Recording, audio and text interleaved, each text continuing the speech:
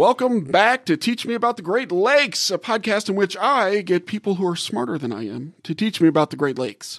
My name is Stuart Carlton. I'm Assistant Director at Illinois Indiana Sea Grant, and with me, as always, is Communications Coordinator Hope Charters. Hope! Woohoo! Hey, Stuart. How are you today? I am doing fantastic, and I'm super excited to hear from our interviewee today. Yeah, I'm really excited too, because what we have this week is a woman. Her name is Laureen Nieuwenhuis, and she decided to walk around Lake Michigan. And I don't mean walk around near Lake Michigan. I don't mean walk around in a circle in front of Lake Michigan. I don't mean walk around in Lake Michigan. I mean literally walk around Lake Michigan. And she did this on purpose. And she has some really interesting things to say about the poetry of hiking around a lake. And so I'm very excited for this interview. I, too, actually thought about hiking a long way. When I was younger, my good friend Paul Edmonds, who is not listening to this, but if you are, hello, Paul, we decided that we were going to hike the Appalachian Trail while singing the song Lengthwise by Phish for the entire time, excepting, of course, sleeping. And there were some details that maybe we hadn't worked out yet. But we thought that would be really good. It's a two-line song. It's its own peculiar bit of genius, which is when you're there, I sleep lengthwise, and when you're gone, I sleep diagonal in my bed, which is true. So we thought we'd sing that for however long it takes to through hike the Appalachian Trail. And there were several problems with that. Number one being that would be annoying, and number two being the part about through hiking the Appalachian Trail. So we were kind of 0 for 2 on that one. Yeah, that kind of reminds me of It's a Small World After All, just playing over and over again at Disney World, and it drives you crazy. Yes, it's like that, but I am much less profitable than Disney World. So what about you? You have any sort of unusual, have you gone on like a majorly long hike or, maybe been like, I enjoy, the hour to 3 hour hikes here and there. When I was in Ecuador one time, we went down to Lake Quilatoa, which is actually in a volcanic crater. So about 600 years ago, I think the volcano erupted, left a crater in the earth, and then it became a lake at the bottom. And so we hiked all the way down, which was very steep. And then I didn't think about it when we were going down, but obviously you have to get back up. So I think I made it about halfway up, and then I caught a mule and, rented a mule for the last half because I'm weak. That's really good. My daughter, when she was just about 2 years old, we were leaving Gainesville, Florida, where I got my PhD, and there's a state park there. What's it called? Devil's Millhopper, and it has several hundred stairs down into like this. I don't know, gulch or gully or whatever it is. And she was pretty good at walking at that point and walked down every single stair. And we got to the bottom, and she looked up and she looked at me and I looked at her. And it was a piggyback ride from there on. And we walked up several hundred stairs, me carrying her. And that is the extent of my stamina, is that. And even then, it was spurred on by lots of whining and complaining. So anyway, we're excited to get to the interview. But before we do, a little bit of housekeeping. The things that I always forget. Number one, don't forget to like or subscribe, review the show. So if you're in the Apple thing, click on the review thing and give us 5 stars or 4 stars. If you're in another podcast thing, do the same and write us some reviews, subscribe. Because that's really important in helping us to grow the show. There's been a great response to our first couple of episodes, which I've definitely gotten because we're not recording this before we've released the second episode. But there has been a really good response, and we want as many people as possible to learn as much as possible about the Great Lakes. So please make sure you take those steps. And if you have any feedback, go ahead and find us on Twitter at, Teach Great Lakes. If you have any questions, any feedback, maybe you have a question about the Great Lakes that you would like to have answered. We can find some expert to answer it, because everybody who's anybody wants to appear on the show, and everybody who's anybody wants to have a question answered. And maybe that includes you. So reach out to us on social media that way. And with that, let's go ahead and bring on Laureen Nieuwenhuis and hear what she has to say.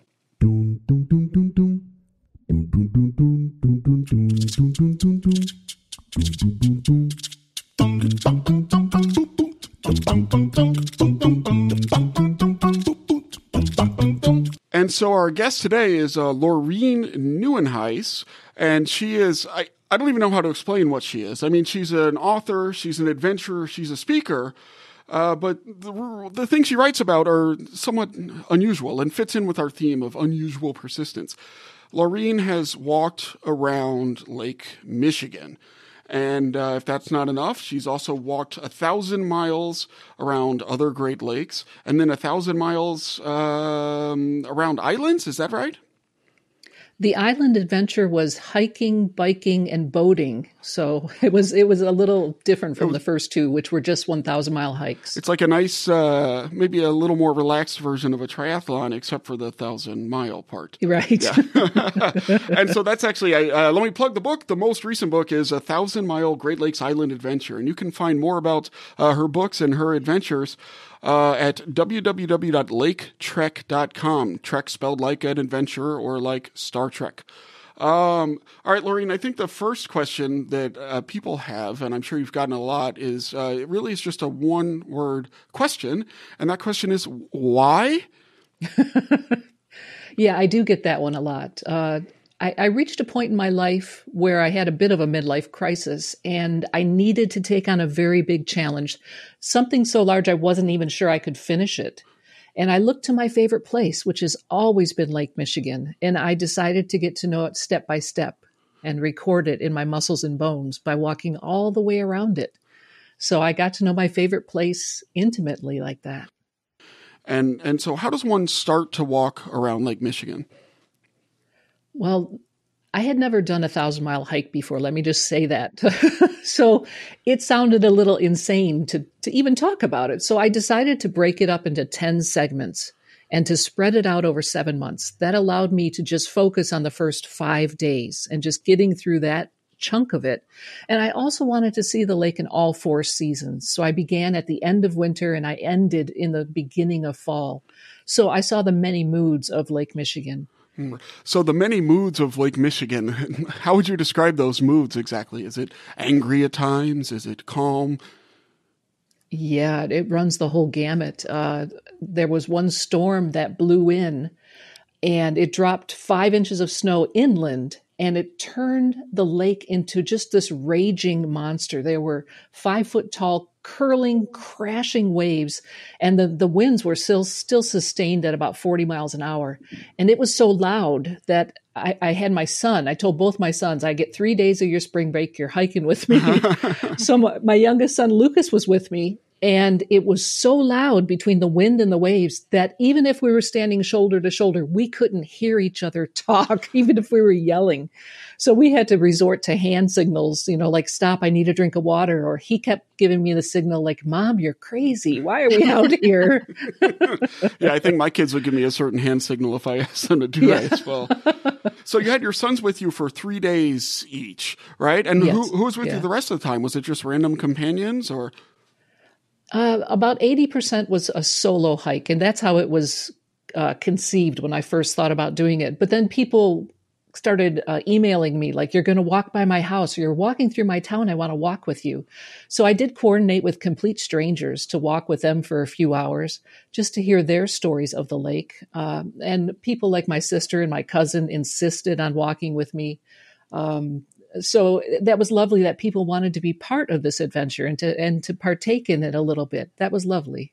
Yeah. That's awesome. Yeah. Who doesn't want to be a part of a cool experience like that? Right? Yeah.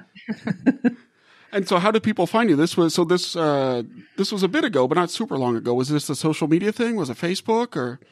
Social media, and I started getting a lot of media coverage just as I would walk around the lake. Reporters would come out and interview me, and some would even walk with me a little bit. So people started hearing about my adventure and wanted to join me.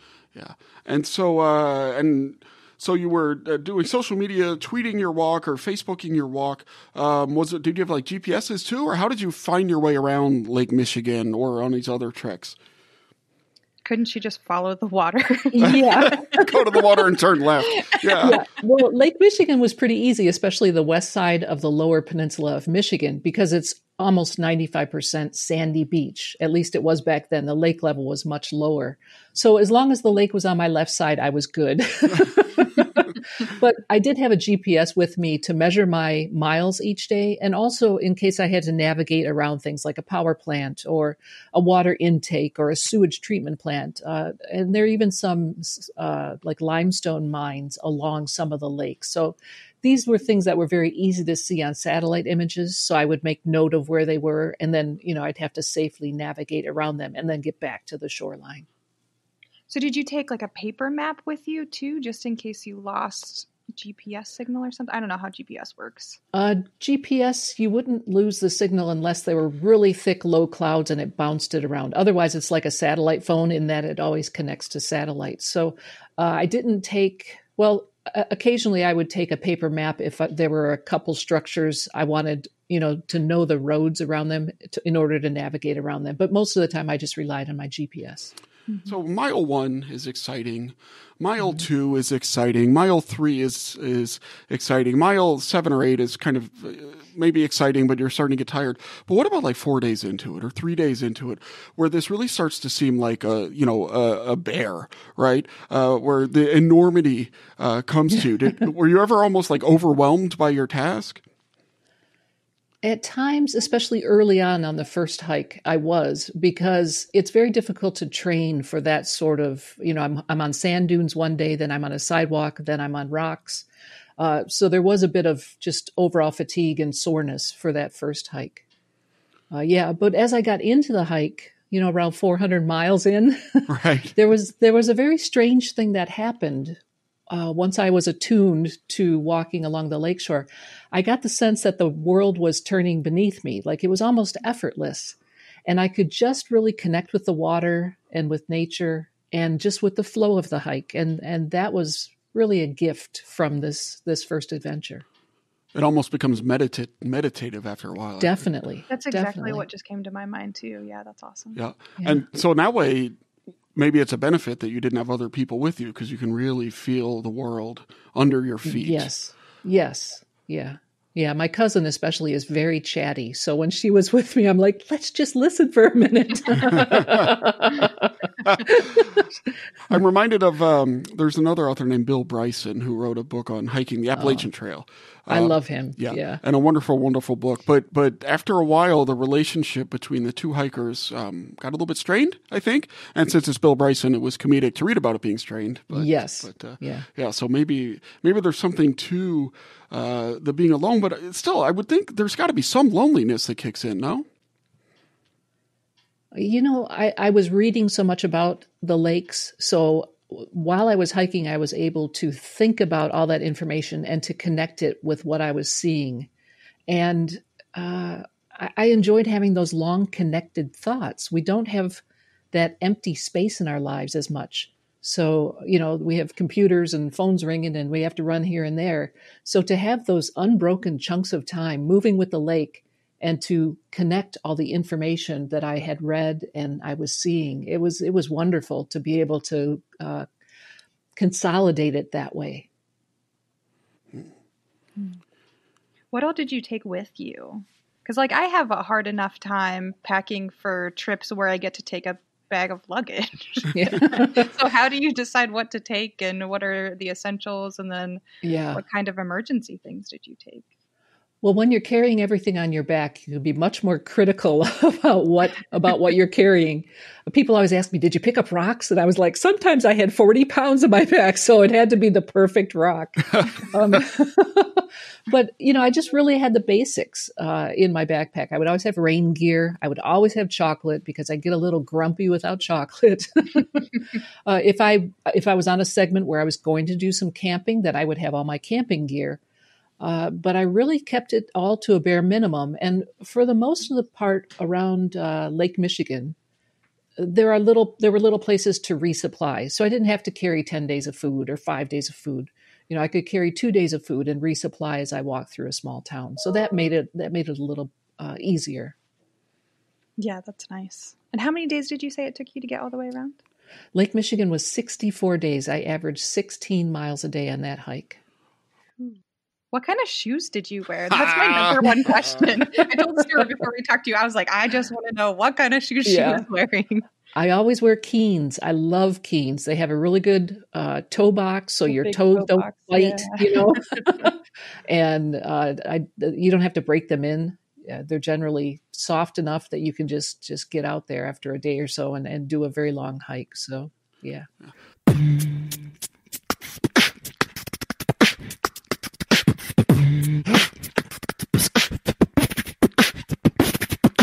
And did you find yourself interacting with strangers a lot on the hike, or like, do people ask you about this outside of the social media context? Sure. Yeah. I would greet people along the way and have conversations. One guy in Wisconsin, as I was making my way south to Chicago, he looked at my backpack. He goes, "What are you doing? Walking to Chicago?" I said, "Yes." That's the best answer to that question. Yeah. Yeah. Yeah. It reminds me of the old Mad Magazine snappy answers to stupid questions. Right. Yeah. Yes. Geez. So here's a question. So you've walked around, and this is just like Michigan, and you've also done 2,000 other miles of traveling that you've talked about, right? And so a real chance to see the lakes through the seasons, a real chance to see the lakes, over time and through geography. What does that teach you on that sort of micro, small scale that might not be obvious when you like fly over the lakes or when you ride by in a car or something like that? I think the biggest thing I learned, and I learned this on the first hike just around Lake Michigan, but it holds true for all the good lakes, is that geology determines access. So, like the west side of Michigan's Lower Peninsula, almost all sandy beach. So people in Michigan connect with the beaches of Lake Michigan. They connect to that access. They throw themselves in the lake. But if you go up to Wisconsin, there's very little access like that. There are large earthen hills that are constantly sloughing off into the lake, so there's a lot of debris in the lake. There's very little sandy beach along Wisconsin. So people in Wisconsin, even though they're living on the shores of the same Great Lake, have a very different relationship to it. They go inland for recreation, and they don't really think about Lake Michigan. And that was shocking to me because Lake Michigan is such a daily part, especially of people who live along the lakeshore. It's there. It changes you can see the weather coming. It picks up all this moisture, and you'll get a lot of snow on the western side of Michigan, whereas Wisconsin will be colder, but they won't get the snow. It all comes over to Michigan. So that access determines how people think about and connect to the lakes. Lake Erie has a lot of marsh along the edges. Again, there's very little sandy beach. So it's a boater's lake. There are more fish in Lake Erie than in the other lakes. So boaters have a very different connection to that body of water than people who are swimming and sailing and connecting with it in a different way. That's fascinating. Before I came here, I was at Texas Sea Grant, and we used to always talk about how Texas is a coastal state, but the people don't think of it as a state with a coast.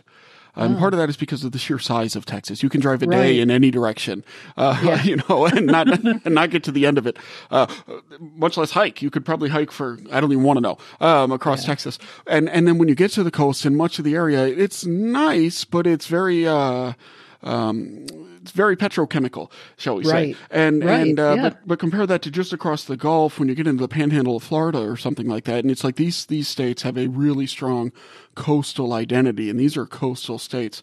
And so I think what you're saying there, geology determines access. And in some ways, geology determines identity when it comes to a lake identity. That's a fascinating way of thinking about it. And so in your mind, you see this as a wonderful place to recreate, and you see it as some of the lakes are fishers' lakes, right? What makes the Great Lakes unique? What have you learned beyond that makes them kind of unique or a valuable resource that in your mind makes it worth conserving or worth fighting for? These lakes are so large, and people who have never seen them really don't have a sense of how large they are. But technically, they're classified as inland seas. They contain 84% of the fresh surface water in all of North America. So if you gathered up all the rivers and streams and lakes outside the Great Lakes, you'd only have 16%. So just to conceptualize the vastness of these lakes and how much fresh water they contain is very important when you consider that 40 million people get their drinking water from the lakes.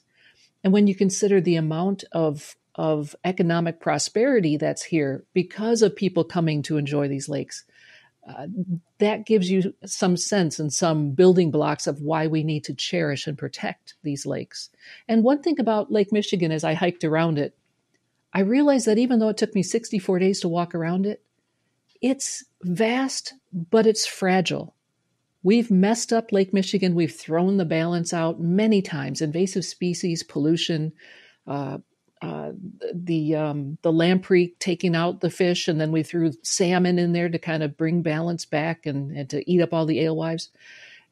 We're talking about a lake that took me 2 months to walk around, and yet we can mess it up. So I do think we need to be guardians and protectors of these lakes and to realize the vast natural resource that we have here. Yeah, that's interesting. Earth time, geologic time is slow, right? And human time is fast. Yeah. And yeah. The leverage we have and the ability to make environmental change so quickly, I think it's hard to conceive of. And I think some people can't conceive of that, which ties into some of the other issues related to climate change denial and what have you. But I mean, you know, we're billions of years in the making here. And even though the Great Lakes themselves, I just learned this last episode, which everybody else did, I assume, but you know, the Great Lakes themselves may be only about a couple thousand years old. Or 10,000 years old, excuse 10. me. Yep. Yeah, it's 10. But no, my computer blinked at me and I got distracted. And so the Great Lakes, let's try that again. And so the Great Lakes themselves may only be 10,000 years old, but that's still, you know, as old as agriculture, right? And you look at the speed of the change in the last century or two or three, and it's mind-boggling. Yes. What do you do in Lake Michigan besides take crazy amounts of time to hike around it? Do you boat? Do you swim? Do you paddleboard? I do kayak. I do swim, but hiking and rock collecting and just hiking. I just love walking on the shoreline. Yeah. Did you do anything to prep for this hike? Like, did you go on super long hikes? You know, kind of how you train for a marathon if you're going to run a marathon. Did you do anything to prep?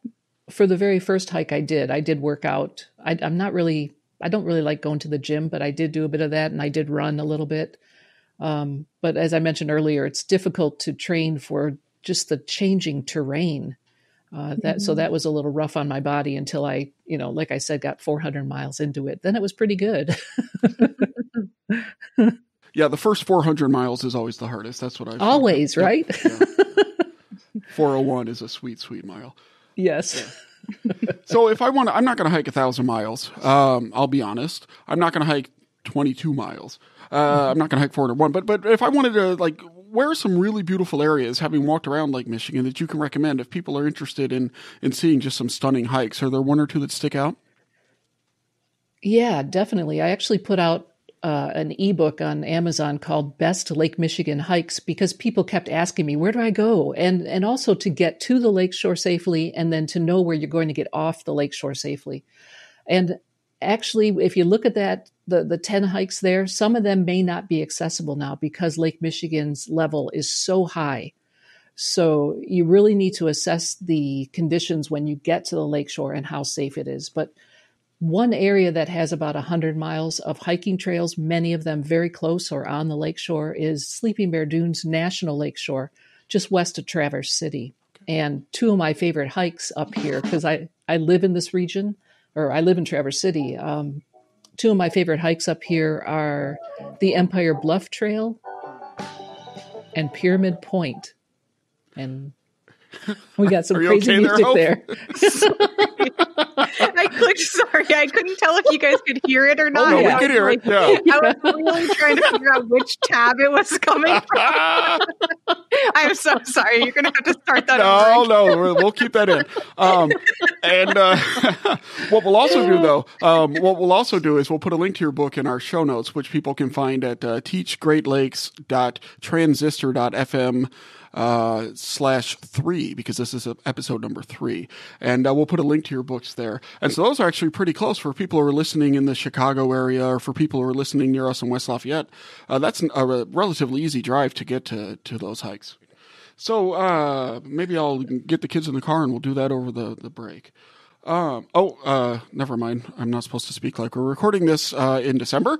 I had a lot of fun doing that over the break with my kids. It's like time travel. Right. It's like I said, this is a totally evergreen recording. All right. Maybe we should just take the entire Illinois Indiana Sea Grant staff. Yeah, maybe we should. Sounds great. We'll have Chelsea host us. Yeah. So what's next for you? You've done 3,000-mile journeys across the Great Lakes. So is the move then for another 1,000-mile journey, or have you kind of exhausted that and are looking for a different adventure? Well, on my island adventure, exploring the islands of the Great Lakes, I got up to Isle Royale and I volunteered for the wolf moose study. They need volunteers to hike the island and gather moose bones, which sounds odd, but it's the most fun ever. What kind of moose bones? Are like leg bones or? Well, sometimes you find the whole skeleton. Sometimes you just find one bone and you're like, where'd the rest of them go? Oh my goodness. How big is a moose bone? Can you carry it? Are you supposed to carry it? What's the deal? We have to bring back the skulls and then a metatarsal, which is a rear leg bone for the scientist. How big is the skull? Imagine that I have no idea how big a moose is. Right. Because I don't. Well, have you seen out west, they have the cow skulls? Yeah. It's about as big as a cow skull, but sometimes they have the antlers attached, and the antlers can weigh 20 pounds. Oh, my goodness. Oh, wow. So you're hooking a moose head across Isle Royale for science. Yes. And it's the most fun. It's so much fun that I did it one time for the book and I've returned another 4 times. And just this year, well, if we don't want to deal with time. No, we're good. Yeah. I even led a team of hikers this past excursion. So that's something I plan to do as long as I can do it because it is so much fun. Oh my goodness. But I do feel the pull of a long hike, another 1,000-mile plus hike. The Appalachian Trail has always been there and kind of pulling at me. So I may do that in the future. I can imagine it does get into your bones after a while or into your blood, this idea of these, kind of extreme challenges. Maybe not extreme in terms of really hard terrain, although maybe, but in terms of just the persistence, but getting into that meditative state. I can imagine that would be kind of addictive in a way. It is. And it's also very, there's something about casting off a lot of cares and responsibilities too. You're just out in the wild, just you and whatever you can carry on your back. And you realize how little you need to actually survive and thrive. So it's kind of a reset button for me. It resets my priorities and resets my mind in a lot of very good ways. Yeah, I think that makes sense. There's something about, you're right, modern life is very busy, right? And sometimes good busy, sometimes busy just for the sake of busyness. Right. And so there is something about strapping a moose head to your back and walking across an island. It's so much fun. So was this able to get you away from a more traditional job during these 2 months, or did you have the time off to be able to do it? Actually, at that time, I didn't have a full-time job. And I just did that in segments and kind of fit it into my life wherever it would fit, but whereas I can also be back with my family as much as possible. So that's how I did the first one. Prior to that, I worked in cancer research full-time. But at the time I did the first hike, I wasn't working full-time. I was going to say, that sounds nice for even our job, Stuart. Just take a month off and go hiking and, meditate the entire time. Yeah, just live tweet at Hope and we'll count it as work. Yeah. Great. Well, Laureen Nieuwenhuis, I admire so much what you've done because I think that well, I mean, I'll be honest, it's weird to just up and hike around a lake, but it's really great to take the time and say, I'm going to do this, right? I'm going to challenge myself. I'm going to hit the pause button on the busyness of life, and I'm going to learn about me and learn about this resource. I just am in awe of you doing it. And we really appreciate you being on Teach Me About the Great Lakes. Is there a place where people can go to find more information about you or about your work, or to follow you on social media or something like that? Sure, they can find all of that at laketrek.com, as you mentioned before. Lake Trek as in Star Trek, which is a very good way of conveying that. They can find out about my books, my audiobooks, my speaking engagements upcoming. Hopefully some of those speaking engagements will be near the people, and they can actually come out and hear me speak about the Great Lakes. Well, Laureen, thank you very much for appearing on the show, and we look forward to following you on your next adventure. My pleasure. Thank you, Stuart. Thank you, Hope. Thanks, Laureen.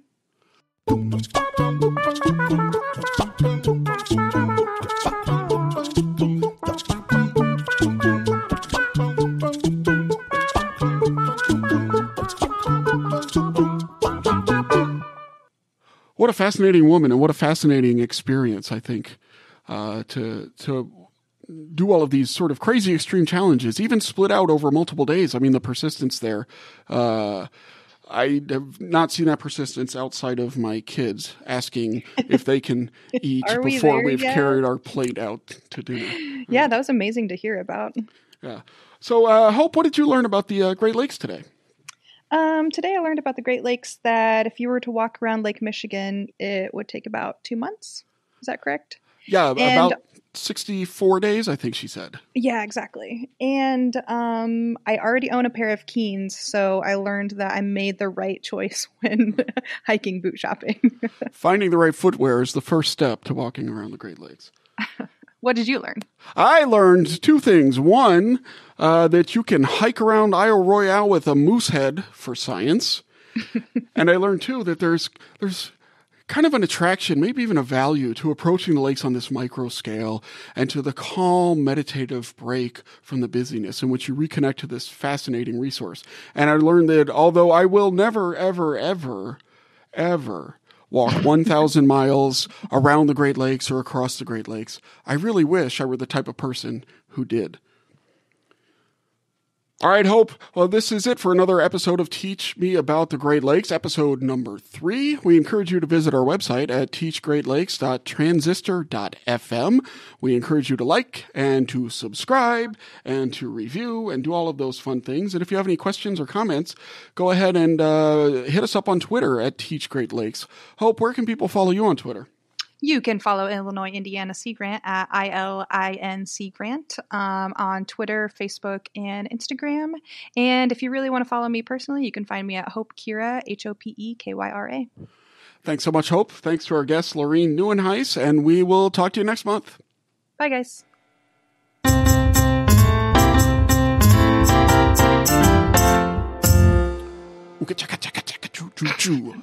Now we put in the beatboxing. You can just add in the music from earlier. Right? Bale Effect doing Sleigh Ride.